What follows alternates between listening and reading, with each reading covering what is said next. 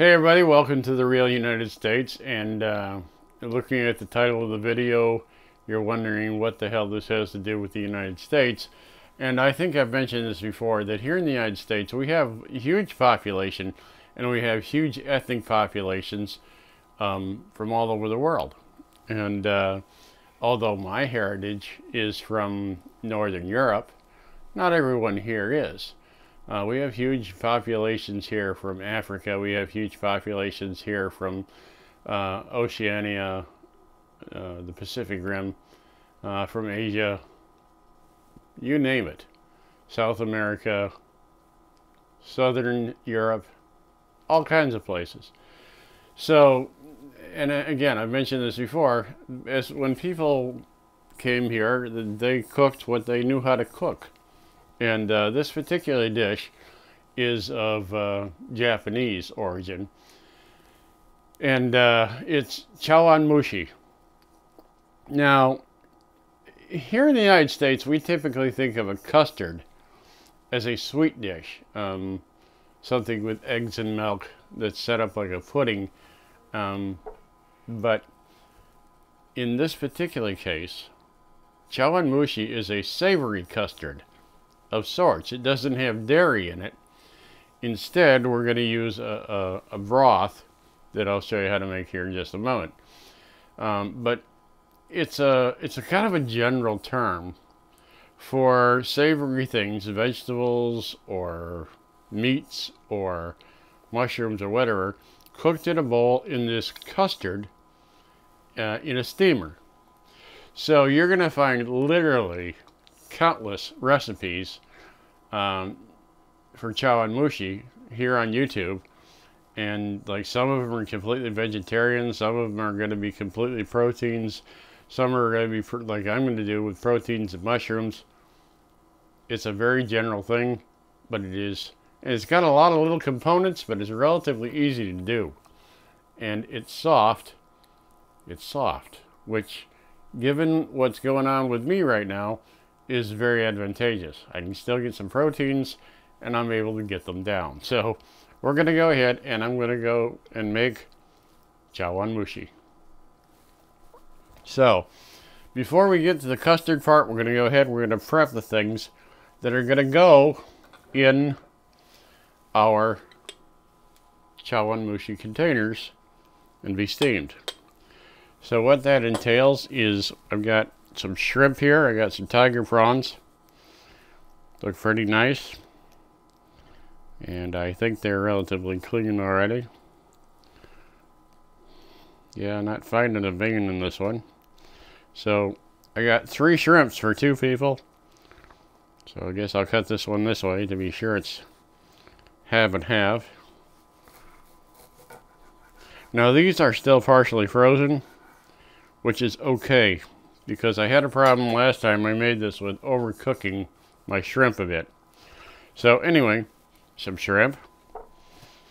This little goodie here, if you've ever been in an Asian grocery, you've seen this. This is a product called kamaboko. It is a ground and steamed fish cake, and it's made in very much the same way that you might be familiar with mock crab here in the United States. Mock crab, for those of you who don't know, is actually a fish product made from ground fish called surimi. And this is made in a very similar way. The color is just food color. It has no taste whatsoever. And it's always, or almost always, it's not always, but almost always on a little wooden board. So you just slice underneath it a little ways. And again, this one's frozen because, well, I didn't give myself enough prep time. I'm not pushing very hard because I don't want this to slip and take my hand off of my wrist. But we're going to need, I cut one piece already. We're going to need 4 little 1/4-inch slices of this.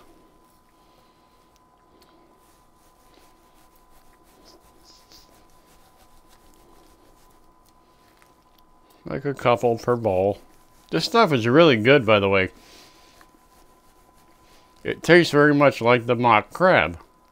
Again, that you can buy in every grocer here in the United States. So we'll get ourselves some pieces of this. There we go. There's 4 little chunks of that. We'll set that aside. And then I've got some shimeji mushrooms here. They're just a little, I bought these at the Asian grocer. They're just a tiny little mushroom. They're kind of like an enoki, if you're familiar with those for making miso soup. I'm going to go ahead and, although you really shouldn't, if your mouth is jaw work normally, you don't need to, but I'm going to give these a little cut in half. A little bit here. Just to make them easier for me to be able to consume.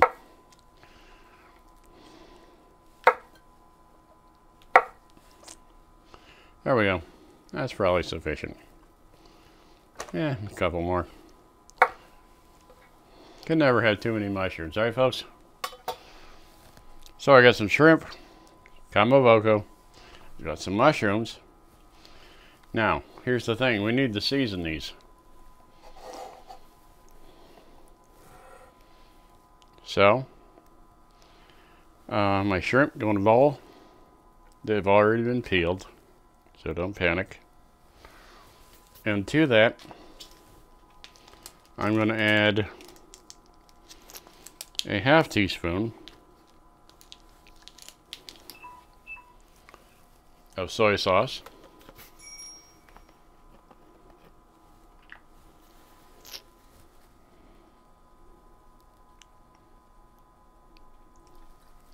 Okay, maybe a little more than a ½ teaspoon. No big deal. Not rocket science, is it? And a little bit of sake.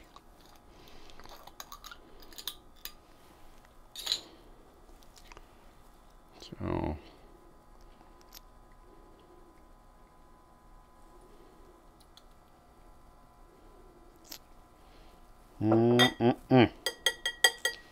you gotta love anything that includes sake as a seasoning ingredient, you know.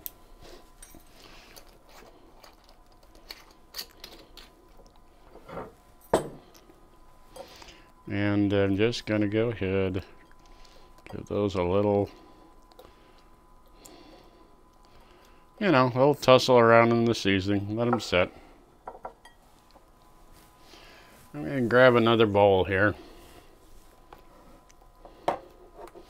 I'm going to do the exact same thing to my mushrooms. Okay. I'm going to give them a little bit of soy sauce. By the way, folks, buy the best soy sauce you can find. I guess I don't have any particular objections to Kikkoman. But if you can buy a better grade, do so. You don't use much of it, and it doesn't spoil, and it really does make a difference if you buy the good stuff. A little bit of sake. Sweet. That's not the last thing we're going to season with those 2 ingredients, by the way, so I'm going to leave that open. A little round here, a little tussle. Get that all in those shimeji mushrooms there. Hey there, and there's my shrimps. Okay. So, now, these are fine. Now we have to work on the custard part. So what I've got is I got some water heating here on the stove. It's just about to a boil. What I'm going to do is I'm going to measure out 1 cup of that.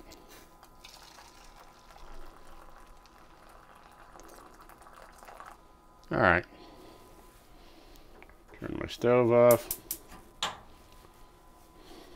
Set that aside. Okay. Now what I'm going to put in there is this. Handashi. This is dashi powder. It's instant dashi mix.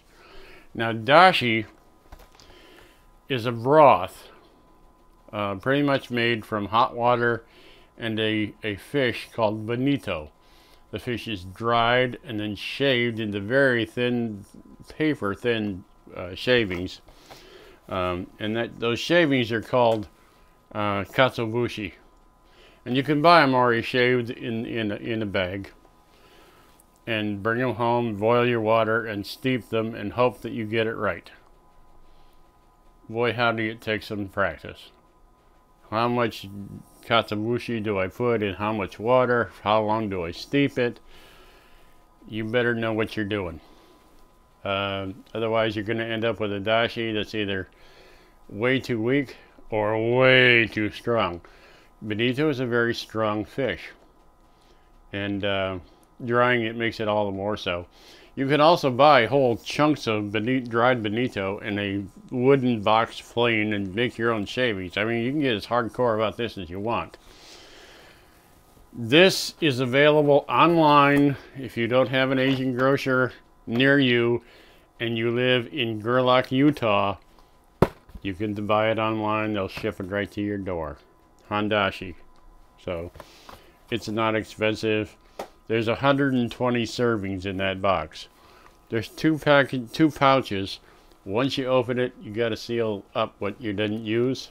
So I got this cool little jar Beverly got me, just to keep my dashi in. So, or I should say my dashi mix.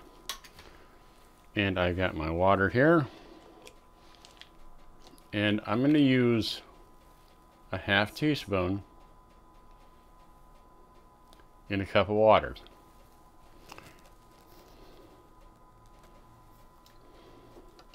That works pretty nice for the Western palate. If you are of East Asian descent, you may differ with me. You may think that it needs a lot more, and that's fine. There's, you know, there's no right and wrong here. This we have found works nice for, you know, a couple of folks from the Midwestern United States with a relatively adventurous pattern of eating. To this, again, you're going to add a half teaspoon of soy sauce,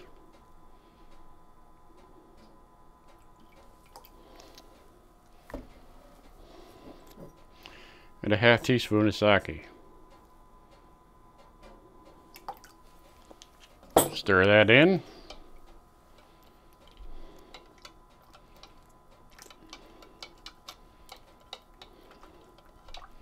Water doesn't have to be boiling, by the way, folks. I just had it on the stove on low and it came to just about a boil. Let's set that aside for a moment and grab another bowl. Maybe. Oh yeah, I got one right here. Sweet.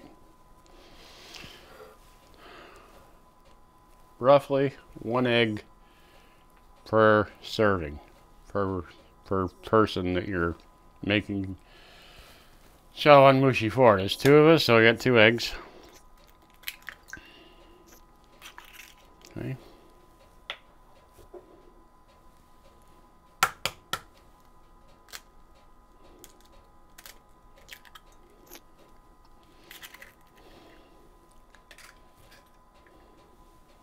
Let me grab a fork.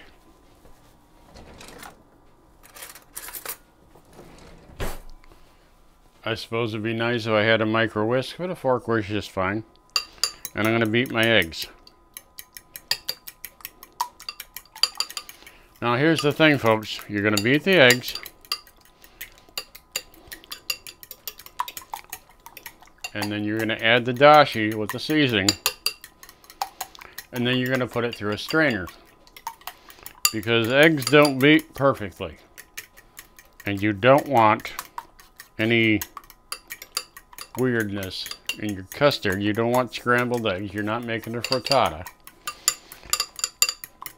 You want a very smooth, silky custard. There we go.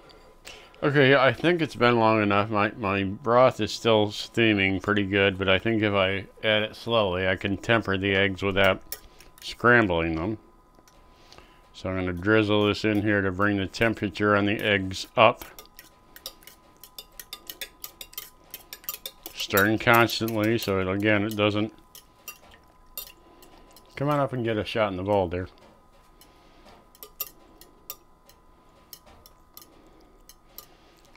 Just keep adding it slowly, tempering, bringing those eggs up. The more of the hot fluid you get in, the faster you can pour, because the whole temperature obviously has come up quite a bit.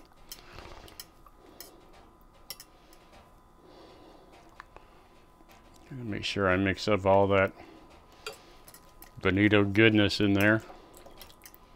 There we go.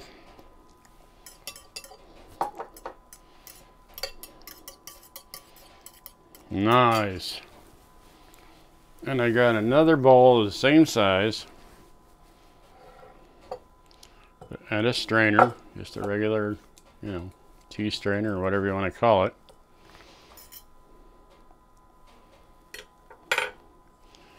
And I'm going to pour that in there right through the strainer.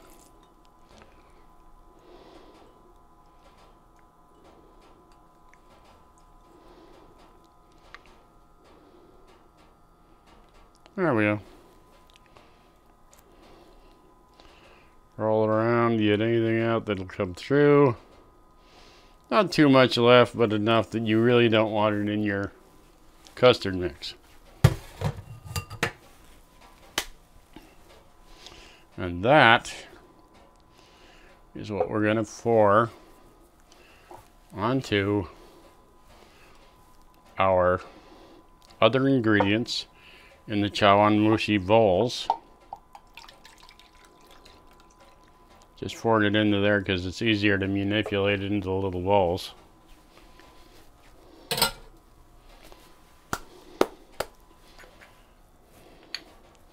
We're ready to start prepping. So aren't these adorable? I ordered those online. They come in all kinds of different colors and patterns. They're about $10 a piece. Some are more. About 3 1/4 inches in diameter. These hold 6 ounces. That's going to be pretty standard for a Chawanmushi bowl. So this is not a meal. This is an element to a meal. Okay? But, be as it may, there's our prep chopsticks. And I'm going to go ahead, I'm going to put the mushrooms in the bottom. Often Chawanmushi is made with some chicken that is also seasoned with the sake and soy sauce. And browned in a saucepan prior to being put in here. Just browned on the outside, just to get the Maillard reaction. But again, it doesn't, there's no rules here.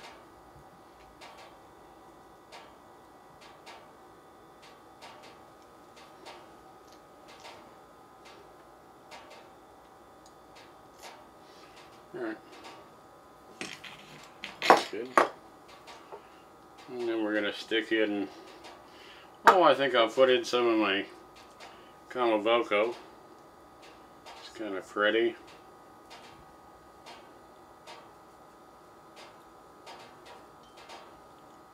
And this comes in a variety of colors, by the way, folks. Some of it has patterns in it. It's very nice.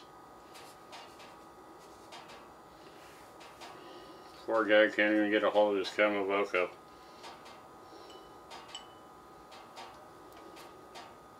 Shake him like a leaf, guys. Some shrimp. Black shrimps. Boiled shrimp. Steamed shrimp. Kamaboko shrimp.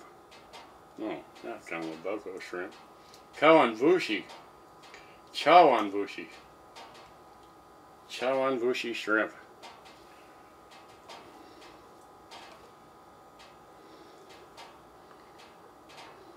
Tuck those in there.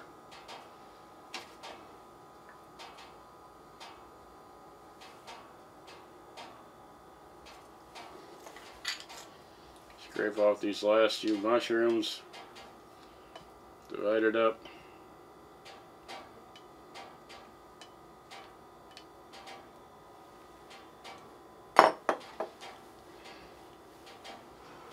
See there? Real pretty.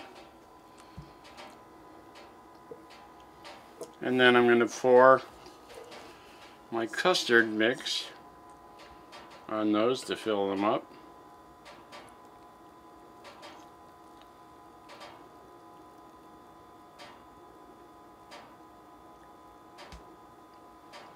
Not all the way to the top. Just going to expand a little. You give it some room to breathe.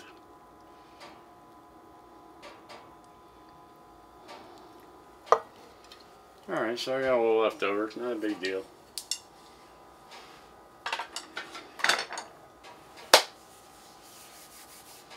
To that, we're going to put that in our steamer. Now, this is a new stainless steel steamer that Beverly and I just bought. It was $57, by the way. Go ahead and get one. They last forever. Yes, I have a bamboo one that sets in a wok. They're nice too. I like them. But this is something we get a lot of use out of. We go ahead and I'm going to put the spurs of that, bring the steam all the way up. And I'm going to grab the strainer. We go ahead. I'm going to set my Chawanmushi in here.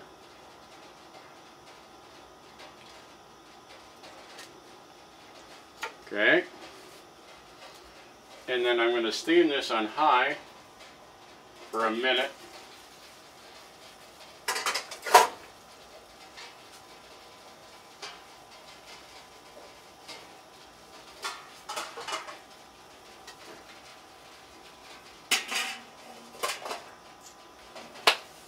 For about 1 minute.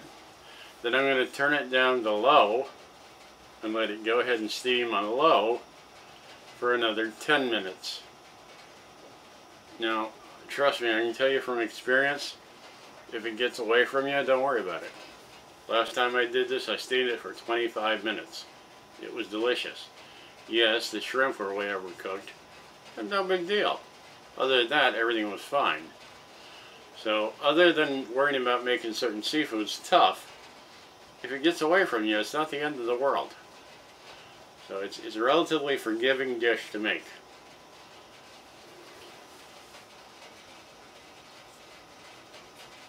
Well, that's about it for now. Like I said, I'm going to turn this down in a moment to low and let it steam for 10 minutes. And then when we get ready to come back, we'll start the camera back up and show you what it looks like when it's completely cooked. So hang around, we'll be right back. Okay, our 10 minutes is up, and I got my mitt so I don't burn my little paws. And we're going to go ahead and we're going to take this out of the steamer. Don't lead with your face when opening the steamer, by the way. It can give you some really bad burns. And as you can see, our custard has set up real nice, bubble up around all the ingredients. So I'm just going to go ahead and I'm going to grab that. Lift that out here where we can get a good look at it. Barely can get a good shot of that.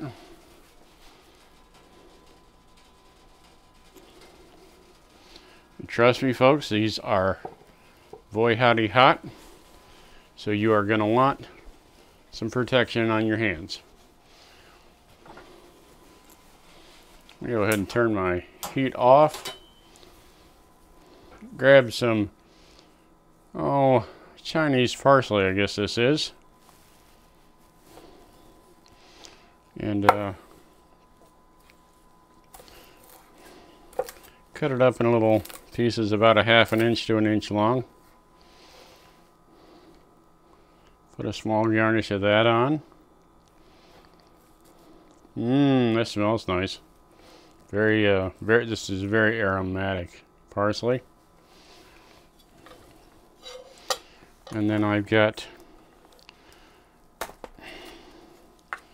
some fish roe, basically, folks, some fish eggs. You're gonna have to forgive me. I don't recall the name of what this is. Just having one of those days. Just a little tiny bit. Okay. On top, these are fish eggs. You know, in a perfect world, I suppose you could use uni, which is sea urchin eggs. If you could find it and you can afford it, hey, go for it. And that, everyone, is Chawanmushi. Now, the recipes say, after you get this out of the steamer, transfer it to a bain-marie. Up here it says bain-marie, that's how you pronounce that. In other words, a steam tray. You don't really need to, folks, certainly not at home. These cute little, this is a ceramic, all ceramic. You put the little lid on, and I want to tell you that's going to stay warm, that's going to stay hot for a good solid half an hour or so. No problem. It really holds the heat in. So anyway, that is one of the versions, the one sans chicken, of Chawanmushi. A simple, savory custard dish. And it's not really all that tough, as you see. So it's delicious, by the way. I'm not going to dig into that because it's really hot, and I have enough problems with my mouth right now without doing that to it. But I hope you've enjoyed this. If you got questions or comments, leave them in the comments section down below. I love hearing from all of you. I try to get back to everybody I can. If you're new here, hey, pick subscribe, come along for the adventure, because we got lots more to show you. And as always, folks, thank you for watching.